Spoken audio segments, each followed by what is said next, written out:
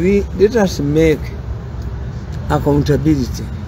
Sente zemba wadde namwe temugaze mwampola twawukane tebalina sente. Hamu yabagamba kola accountability. Ze bajja ku account ye ne ze bamubanja ne bagana. Oyo kibonoka buuza jajjaawo.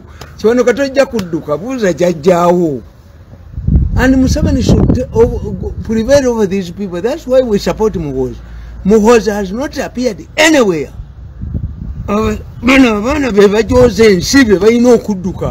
Mujja kumulaba ngadduka kibonoka ngadduka ate kibonoka bajja mukwatira wano kubanga nze bwe ndaba bwe mba nkebera video zange kibonoka mu meeting tabeera mu bano bategeka kudduka kibonoka ajja kukwatira wano nga jajjaawo. Kakati mbabuulira nti professional you can go to a bank as this man went to a bank. Bongo balowooza bajja mubba ava mu family ensi. Family yaffe tebanga konsi kibonoka banka yaffe tebanga family yaffe tebanga konsi. Banereka mumba byemba mazeewo ani abakubye joko lyonna myoko ati siryogerako nabo fonse muka bali ne muguru kasana kati ne bagana banka ne gana. Yes yabagamba twebale mwampola sente tukole audit mujekeza mu banka egwa. Hamu bajjayo sente ze Muhammad Landirizi banka egwa tola teyagala kubalira kodo ne baleta kiwonoka ne bali mujja kudduka simwe musose kamba buli an incident oje kiwonoka ajja kudduka ne munnono badduke. Let me give you an example. That's why me I don't fear to kill it. Be killed. Waliwo omusajja mulembe gwa Amin bali balwanira kyuma kya mwani munene amugamba nti ekyuma kitwalira bwereere sigwa si kikyo. Omusajja n'agenda mu kooti mu high court nakozesa lawyer baali bamuyita Kabooya. Akati omulamuzi n'aluulinga ngono judgment weri eri kuba kiwanuka n'abaana be ne Kalugire yino baligiteeka abaligiteekawa Kalugire nekiwanuka baligiteekawa yino yasatulatinga wonna wanudde ekikulabanga badduka buddusi. Kakati omusajja n'amugamba omusajja agamba omulamuzi don't release me on bail, they're going to kill me. Bamutta ne lawyer we ne bamutta omugamba nti Moses newe bali bakuba amayumba kabuli bakubanga aminya butuko bejuko ne bagwa mu mutwe.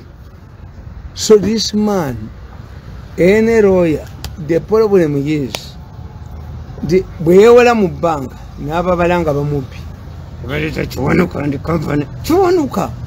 Muzeeyi should prevail over these people. Kalugire mwali badde mu binene mwali badde muwoza binene bagenda bakuba n'ebintu bye mu bijjo mugenda kugwa. The government is falling. Kalugire kiwanuka government yamwe is falling. Ffe twambala ono kati ate bamwerekamu ojja kumulaba ngadduka nange bwe bankola nange baba wa sente kiwanuka ne Kalugire ezange ne baziremera ate nalinja kutulika kati Hamu agenda kukola atya bajja kudduka. Hamu si mwavu ojja kulaba kiwanuka ngadduka ejogo bazze buyise. Kakati I want to tell you the problem is an audit proved nti abasajja abo Hamu bwajja mu sente ze baggalawo banka egwa kiwonoka ne Kalugire ne kiwonoka ne Kalugire naye mwababbye buli kamu mwabalidde buli kamu mukyabba n'ebyo nojja mu kooti gwe kiwonoka bakutte ebintu bye babyase. The issue is that bank has no money. Teina abagibeezaawo mu misolo his money egwa. Kakati bakkiriza kubala audit bagala kulemezaawo kajja kudduka. Aga Khan I doubt whether Aga Khan is sensible. This is not Aga Khan. These are idiots operating in the names of Aga Khan. Aga Khan was the biggest loser during Amin's time. An Indian like this idiot must know. Amin chase yawe. Amin yabakuba ne mudduka yale bakuba n'abasala emitwe. Why is it that people like Sudiru, people like Mukwano and others, Dembe, are very sensible. Bajja kubanga nadduse kiwanuka ajja kudduka n'oyo Kalugire. Government tetuli kwono kati. No, ono gwe tuliko ajja kutwala Kalugire n'ikiwanuka badduke. That's why bwe yalonda kiwanuka ne Kalugire nti abatuleka nakano gendayo. Nalimba manyi nti ensi yekyengeta grab them like a grass hoppers. Mubye ekimala. Babye buli kamu bino singa sibye bali mukati niyako mbona yajja kunya nemuze abantu bano baswala don't ask this kubanga the argument is omulamuzi ono ekizuula bank eno is operating without a license omulamuzi ne bamugoba oyo omulamuzi bamugoba yakizuula nti banka terina license kiwanuka yoyo omulamuzi kiwanuka ojja kubeera wano muzeyi ekintu ekyo sikitegedde bulungi oyo ye mulamuzi yakizuula nti banka terina license ate bayinako ne bamugoba abo batulijjeni kiwanuka obutambi bwonna bwakubira owunya eddolo bwonna mbuyina impunity nga yawaggulu ajja kudduka nze mbabuuliza eno impunity nga yawaggulu kwono twagala badduka abakooto bajooza ensi tuli kwono kiwanuka adduke ate kiwanuka bwe baba batuula simulabamu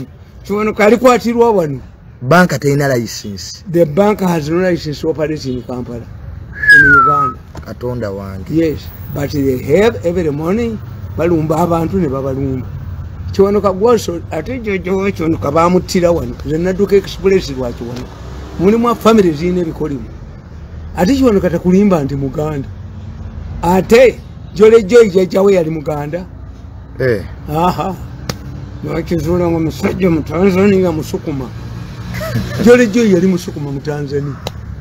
So for me I don't mind, kill me, arrest me and do what. Yeah, you know, tulindo ono kati ono yamanonozi abakoto bafusekizibu abakoto bakobe basudde president bozi bamukuba najja yomutembo omukoto ng'ofugawa omukoto ajja amukoto era mpandizikira ejjogo ly'abakoto konnanjinimu yabakubana abajjamu mu bwakabaka bwa Musanje omukoto yabakuba abakoto ne badduka abakoto bajogera sine bajeniako ekizibu kya Uganda bakoto be bafuuse ekizibu mwabajoge nsaba jinyako batulya mukozi ng'omusiru ne bwaba musiru gwe tuyinawo ne bwana bamugwako gwe tuyinawo ne bwaba yomwana wewaka abakoto bayinawo tuyina okukola bakongo adduka no 3 bali basatu abajoge ensi mu Uganda bali basatu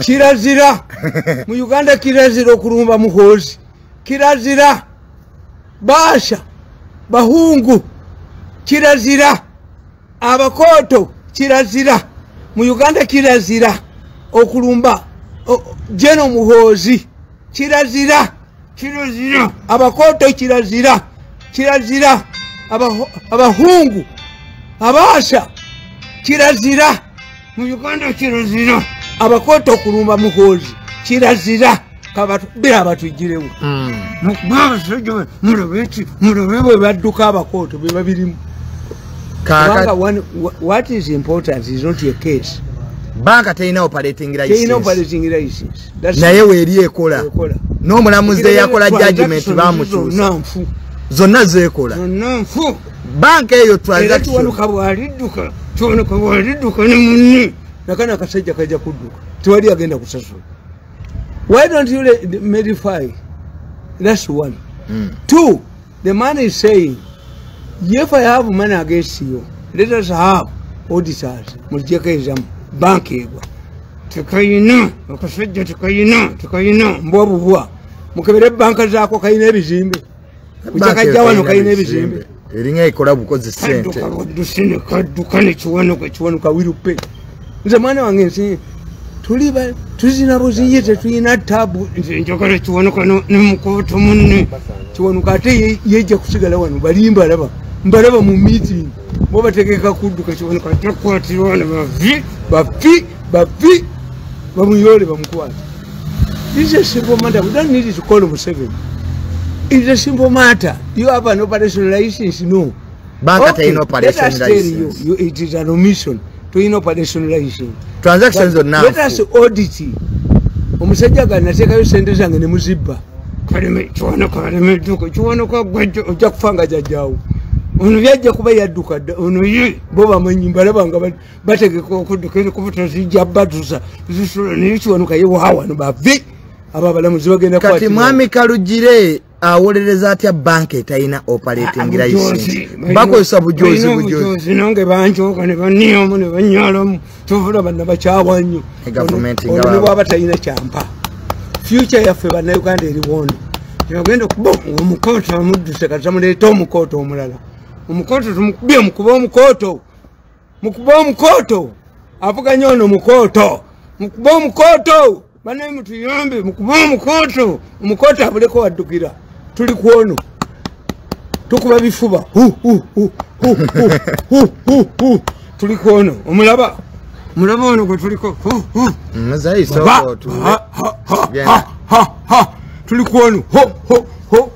tuli kwono tuli kwono tuli kwono omulazeeyo ono gwe tuliko atusula mu kifuba ono atusula mu kifuba tukubira omukoto abakoto baleeta owaabo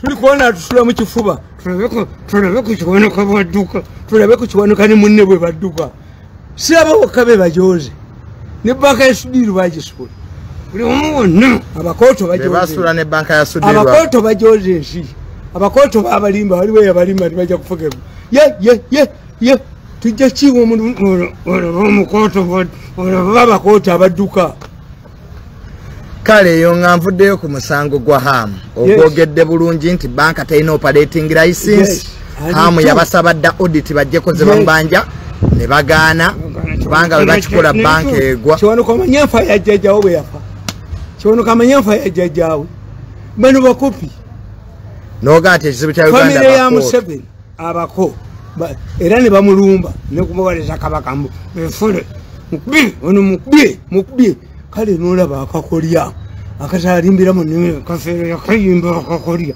manyi balina akakolya waliwo akakolya akali mu nnimiro z'abantu kale nolaba akakolya mbukagula emmwanyi olina omusiri gw'emmwanyi gwe kakolya gwe abaganda tubainsiting bakukube anti akakolya ke bakozesa akakolya mukategedde abaganda tuyina akakolya bakakozesa mukafunesa ate 2 billion akakolya kale nolaba akakolya nga kazanyira mu nnimiro etaata wanyabanyinizo muteeka okukafeera mulaba akakolya kasambeza obugulu kasanjalaza obugulu akakolya mukategedde ko tekagalangako obuganda ko kabbi kafere akasajja kukalabika kuba kebusukuma oba kasajja ka Tanzania ne famire yako ewaffe emasanga tetugitegeera famire yako kalabika kasajja kakolya kenyini kajja buzzi wano muzeeyi badde saa tugende ku nsonga endala eya Katolubwama Katolubwama yafudde n'ava bulamu bw'ensi kiki kyomanyi Katolubwama ebigambo bingi byogeddwa Katolubwama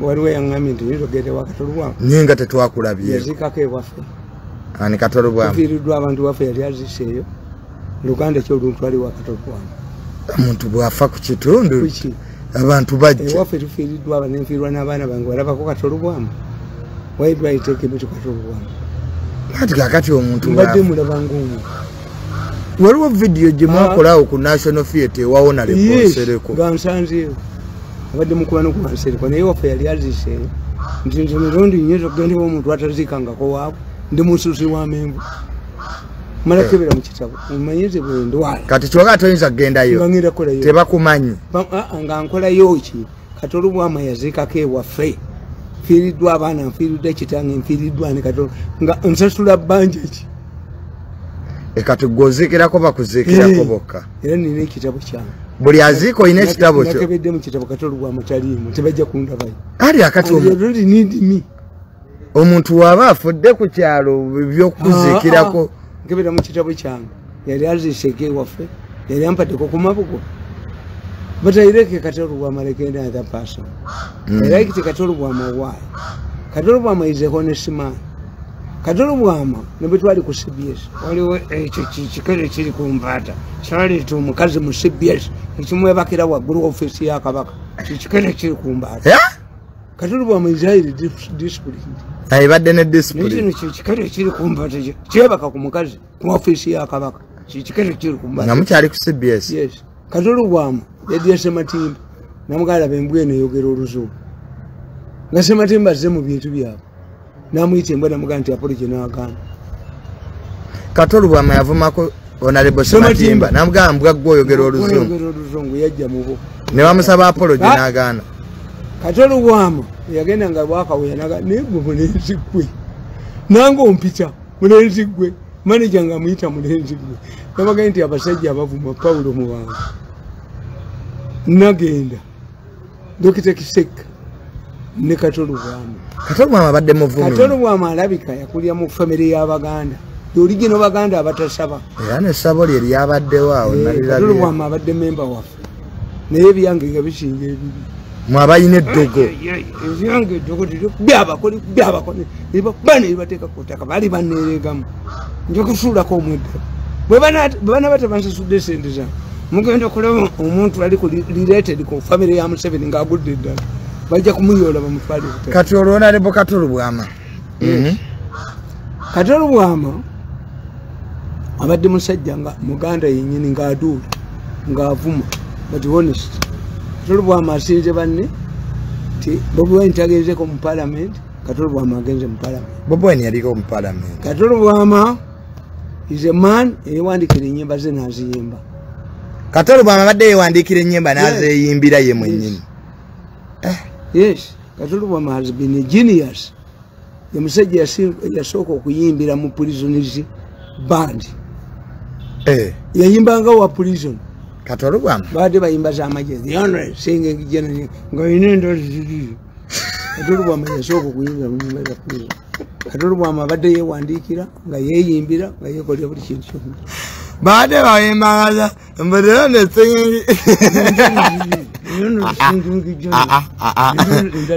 eyo tuveeyo yes Katolo bwama abadde aduula ng'avuma Katolo bwama Katolo bwama is a reflection of eriyo muganda analoga nti muganda Katolo bwama simanyi oba yakulirawa family yesiye naye alabika alinawe yakulira mu family evuma oba yavuma to cover his footmarks mu Baganda wana atayinaawo zero name question mark izimi family yaffe y'abagagga family yaffe erinowe family yaffe y'abayigirize family yaffe y'arrogant fellows when I become an arrogant fellow si muganda ewaffe nga bakugamba nti oyo musajja muganda nijjajjawo yagabana mayiro kojja Nsereko yakulidde emikolo yes Nsereko abadde mukwano gwa Katolo bwamanya zokusooka okulaba full figure nali simulabangako namusanga wa Nsereko gundi Kato tubadde tubeere wa Nsereko fenna Nsereko yizeriyo Nsereko ne taata wo Sali bafaanagana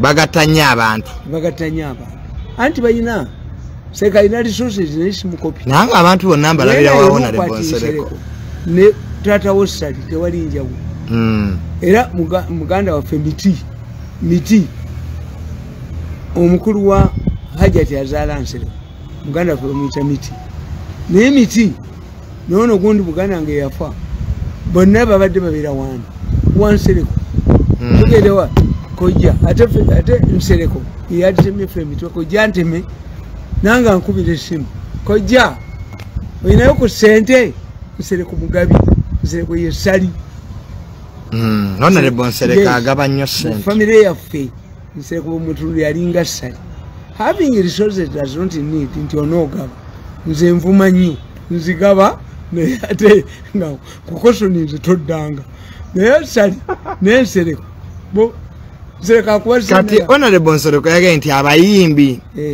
babadde tebajjumbidde nnyo kuziika baagala kubba if you are mourning ebivulu byonna byaliyimiridde naye bagambye tumutwala mu National Theatre babbe kati ojja kusanga n'ababbe ba State House nga bateekinze eki over ayina malawo wiiki namba naye waffe mubakubanga ewaffe amabugo gokka ga muhoozi Museveni tayinza kuleeta amabugo waffe atajjanjabye atasusiza menvu tajjanjabe kujjajjamu Museveni bwaleetanga amabugo mu lumbe lwange muba agasoma mukbanga ne mutta.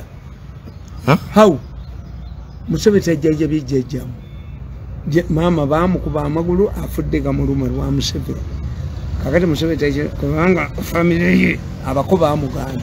Kati njagala ndabe kamaama afudde. Museveni aleesa million 10 tuziina mu family. 10 million tuziina. We have the 10 million. Tidina banja ya 10 million za Museveni. Kati amabugo ga State House tebajjaga. Temugakirizanga. Temukirizanga amabugo ga State House ku mama wange. Niwe katekanga mukero kabusi, niwe katekanga mwana. Yone amabugo that you can accept ga muhozi. Gajene mukirizanga. Agwa Museveni nito. Agwa State House nito. Agwa kero kabusi nito. Kati omuchere gwa fande nalweis. Omuchere nimukuyiwa mukabuli. Nero balinya ga mukbanga emigo nadduka. Namafuta mwagaja uka 20 liters. Namotoka ndio ejije omu. Jena nalwezo nalinya mukuzika. Mukbanga maije mukbanga nadduka. Teri ku mentioning State House. In my funeral ne ya mama wange. Mama wange nafa nga achali mulamu. I don't mukuzika ko teri kwogera kigabo State House. Yo State House okero house government mu 70 kiri. Era jeno nalwezo natumulabako bulabi. Mukbanga omuchere ne mugujawo. The only person who can bring him up at my home is Muhoz. General Muhoz alechanga mugode mugakiriza. Ni Museveni eyango bango mubiwe enkoko. Ninkanyuka ku jeje kiti kubasulimbwa. Nyabo nga afudde kubanga atya mukodde miwe atalwabo oko. Ninoko kiriza lwabo ni ankanyuka ku jeje kiti kubasulimbwa. No. Ewofete wali sente za Museveni. Ngogenda kuba mukambwe nnyo. Alizikwatanja mutuka. Alikuwa atamu kugoga Museveni ya mtu. Museveni taletanga mubuge wafu. Tubonya banye myaka 10 nga mukoddomi watu bonya abo. Abana baganda basomi. Waliwambuzano nti ate mukwano go na lebo Kasolo. Ne tayinza. Yeta agalete. Kasolo bagamu watujja mukubira yemigo. Kasolo aletanga kage. Era nagali omwana wange babamutia musalu batiku. Kasolo yaleta amabugo yasoka kulimba. Muzeya agambi ono mwana wenyu. Ono nolingene mutu nolintwala Kasolo ngali. Milioni 10. Temuzileta wafe. Milioni 10 tuzina. Kasolo tulinyanga wafe. Kasolo baka kuwanga goli mwana wa waka. Kasolo uli mwana wa waka wafe. Oleta nga mabugo ga Museveni. Nindi konkuvundi, nikukote, nikuvunjisa, nikuteka muza Kenya. Mutu banyamanyeza abana tebasomye mukale, omukole tubanyamanyeza omukone atujoga natuniako natunyalako lwabo. Nekyogereko babasima mufudde. Nawe muba balamba batigombe. Obuchere bwabwe. Omuchere kwa State House ogukwati. Ayogera konti nvudde mu State House mukbanga ne mutirawo. Ayogera nga nyaba afudde. Nyaba yekagwe batajetinga.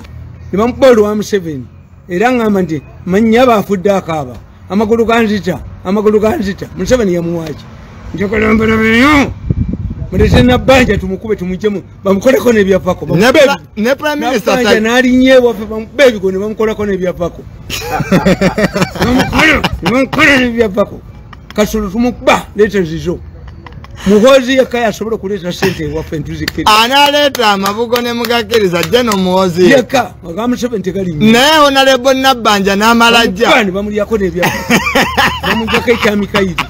Bamukubana duka ne bamujaka kya Mikairi. Babaganda bambuli kibaite kya Mikairi. Ne bamukunyola ko ne kya Mikairi. Ne muzeyi. Ne bamukunyola ne kya Mikairi. Bamukubanga ne bamujjamu ne kya Mikairi. Ne bamukunyola ko ne kya Mikairi. Ne kya Mikairi. Temude cyanga sente waffe tuli bagaga.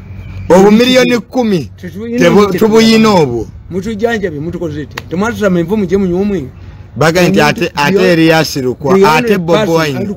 Bagandi ate Bobo Wine. Omusiru avumye hamu namuteka kutaka oyo lukwago musiru. Lukwago temwebunya. Lukwago kitaabwe tuli ba Luganda. Ne lukwago ye mwavu ali mu family. Ate afaana na nyina. Era baganda bali mu kikuube era nabo mitima mibi. Lord Mayor lukwago ino mutima mubi na. Yes. Kitaabwe yali omwavu mu family yafu. Abantu bagembwe ate Bobo Wine. Bobo Wine yizo kuleta. Ya naleta amabugo mukuzika. Amabugo aba Bobo Wine goja gakiriza. 7 tekayiza kulinya mu family yafu. Aga Bobo Wine ngandira nga mfukamiti.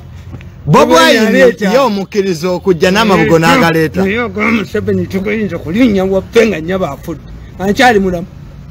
Aga 7 tekalinya. Mbwata agabalamu. Balamu alita. nayoga wogo talita mengo terita nsamba ate mwana wange kyanyamba ate kati ya mengo yotereta kumukolo kwa muganda nanimba kanti nsamba ali nyanga ke waffe nga mama afudde ne muganda wa mama kojja yagambye bo siba ngabi bo bambeja balangira nalini nsamba muyolerewo baga nti atago Katikkiro Charles Peter Mayiga mbunga gavudde mengo toyinza mukubira oyo mufere Katikkiro tayinza kulinnyawo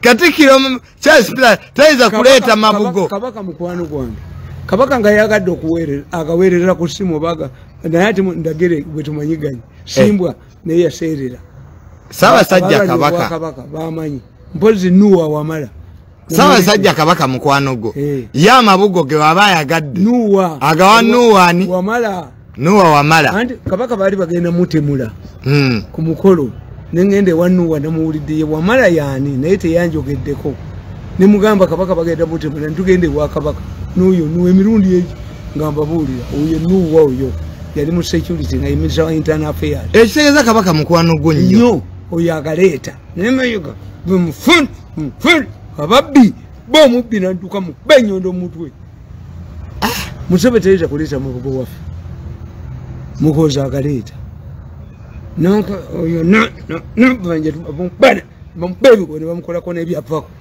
taiza kuddoka bamukunyulako ekyamikaiti bakimukunyulako nga yalizeewo tayinza kuleeta sente waffe sizeta buseeyogerwako okerwa buseeyogerwako nga nkyali mulamu oba zivudde wani sente zaseta busirina okulinnya waffe kati nga tumaliriza byebyo ebitonotono byomanyi Katolu Bwama Katolu Bwama abadde musajja ng'amanyi okwewandiikira n'okweyimbira Katolu Bwama abadde muganda oligino muganda simanyi famire mweyava Katolu Bwama nagenda Kiseka bavuma byebimu kalabe kano gwe kasajja gwa kasoga ebyo byabaganda I don't know where he grew up. Amisi yono kwali. He grew up in gundi amisa agume. Hamu yono kwali. Hamu tukutumiddeko nyosi. Agume kiwanuka. Esenyu teriberera. Hamu kwali. Kiwanuka kyokko tubonaka n'akayindi. Because they don't answer the argument. Kiwanuka nze mulaba kiwanuka. Kiwanuka ajja kufanga jjajjaawe bamusala bulago. Bano ababiri bagenda kudduka. Negwe gusose by the okulaba hamu nga munyiwa. And yes, why? Hamu tatera kunyiwa. Has his money, billions. Billions what is the money? Bagani. Baziremeremu. Nito zibalekere. Tuli bakuchiwanuka nga duka ne Kalugire. Ate Kalugire mwenyini yejjidde ku koti. Anti kukanga balamuzi. Hakanza abalamuzi babagobi. It is not in the interest of your family. Muzei, I'm telling you. President Museveni worked for you. Unless you tell me your government is falling. Oh no. Fono tumuwaga bannanga buli ajogeddwa abakoto. Hope eri wano. Buli ajogeddwa abakoto bajoze ensono bajinyedde ku mutwe bajinyaddeko. Olaba bajoga oyo, olaba bajoga hamu. Era buli omu kyeyizizza. Nti olaba basobola okujoga hamu. Abajoze nsiba kati baba tulina tebakyatya kyovola batwambala ono bane mu mwambale mutukulira amasuuti abakoto bayitiridde hamu economy kwetudde olaba bamujoga bwe bati bali bagala sente zimubule kisawe bakitwale bwa elimu yawe yali yakubba kisawe kye taata we yawandika ngo obutabo bwa history gobo obugaga bwina kiwanuka ojja kuwanuka ekisaawe kyebaagala bali baagala abasinza amagezi sente tezaali wano kiwanuka n'ajoga abantu ono omulamuzi n'amugoba you detail they are exposing themselves kiwanuka and Kalugire they are exposing themselves the issue is any judge will be I have all the recordings ono omulamuzi gwe baagoba if they discussed yesterday I have all the recordings bani abalagira abantu tuli kubana duka mulondo ono nekiro kireka chief justice Owinyedolo judiciary yafadda oyo be bamuleeta Owinyedolo wa chief justice nababulira ne bagamba to omusajja bamukubira amasimu narwana nikisaki all of the recordings are available. Recordings zonna tuzina naziwadda muhoozi ono mwagala okutuwa ne banne ono bannange mutunule ku ono yatununula ono tulabe ku mukooto adduka tulabe ku mukooto kubanga abakooto baononye Museveni. If Museveni does not intervene ku mwana oyo kuhamu nakiriza n'akayindi tekayina future wano akayindi ako tekayina sente every revenue man oba yakato sente zao kayina ekizimbe kiri ludda. Where do you find a building of this man? Ne banka weba teina operating license. Nga banka teina operating license. Nze Uganda njivuddeko. Mubaleke. Nze nzikiriza bana basajja batujoga. Hamu awagirono ajja kubituddisa byonna. Omulabe wadduka kiwanuka ate mwana nga kiwanuka musaasira. Kiwanuka bano bateesa taliimu. Mu meeting bateesa kudduka taliimu. Abako batesa kudduka yekiwonoka bavi nga jajja wekiwonoka battamutte amini yamusala obulago kiwonoka. So abaganda bagaa nti bwolaba ekikola omuti omubisi guba mukalo. If these people can humiliate harm sente ze billioni ze bamanyi nti kana akasajja banka teyina sente billioni 12 baba abagamba nti buli asasula revenue asasule mu kabanka ako kayina ekizimbe kayiruda naye kiwonoka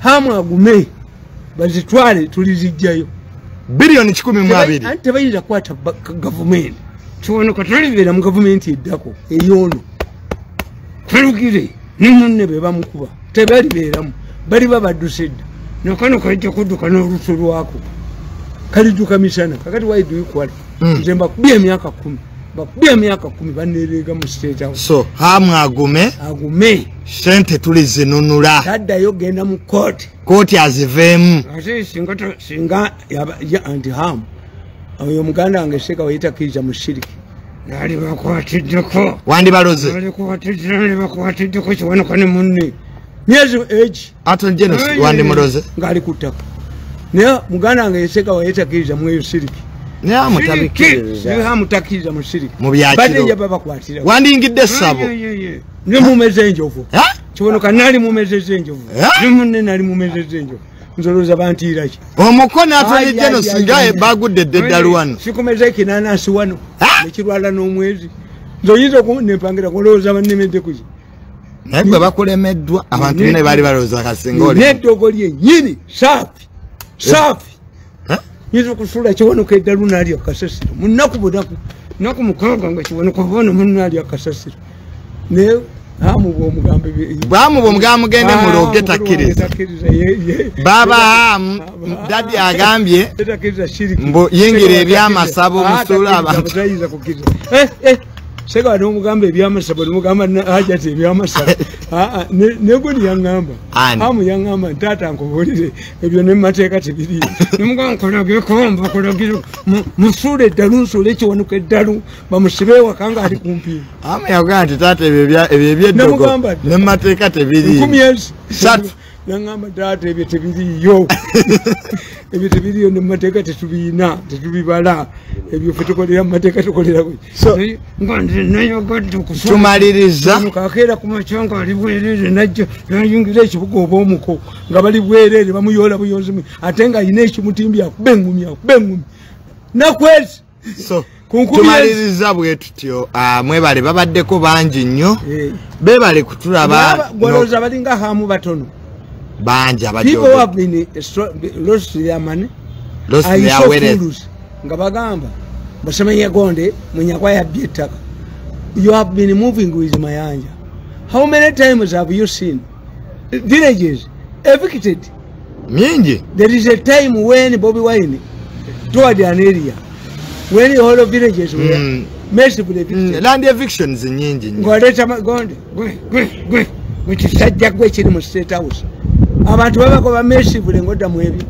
Kale mzaita tugenda nalitaka abukedi nalitaka gwako kabukedi.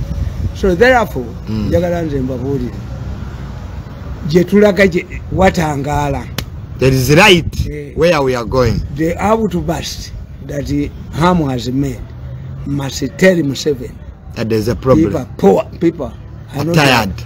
People are tired. Oyo omulenzi bakoddomi ba Museveni abateerewo omusala gwa miliyoni ya $1 naye bave mu bintu by'abantu. So be bali mu ttaka, be bali mu kintu yonna, be bali mu kintu, be bali mu kintu ekyokubiri. Hamwakkirize kwomu ku kiwanuka n'oyo omuko musuulireko omweddalu. Mulabe ekoba musibe enjegere omu nakwezi nsuula kiwanuka eddalu. Hamwakuwa olukisa. Najja mu kkooti neyeyombula na kalipuso ng'empala agiggyeemu. Nyinza okusuula kiwanuka eddalu.